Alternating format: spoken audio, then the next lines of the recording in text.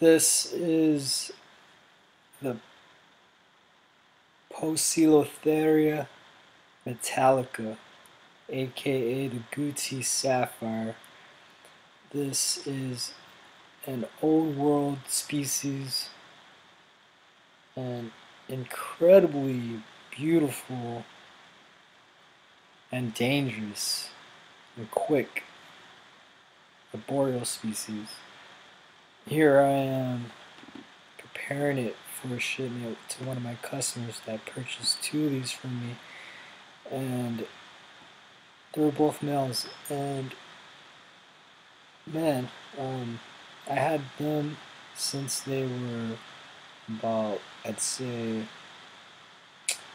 an inch, and now they're about like 3 inches.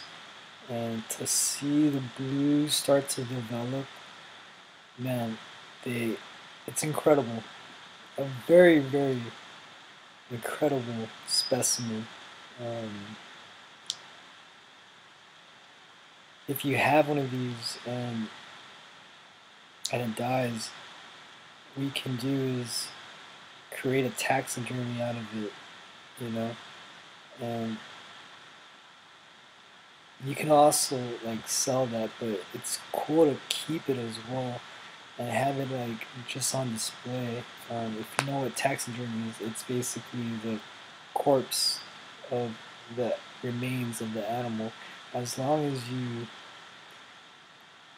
gut it, take all the intestines out, and then dry it, they'll last. And you store it somewhere safe, like they'll last forever, and they'll keep their exoskeleton. And yeah, people have held these before, but I would never do that. It's strike that during when I fed it, during feeding days, like it would strike and it would bolt all around the cage, and you don't want to. This is definitely not for kids, and you don't want it like loose, you know. But again, this is just a looking species, and man, it looks like a toy almost in person. But to really appreciate the beauty of the Gooty Sapphire, the Metallica, you got to see one in person. And this is not for kids, not for beginners, advanced only. And they're incredibly expensive. I believe they run for about like $150 to $200 for a male. If it's a female, it's even more expensive. So, as always, guys, thanks for watching.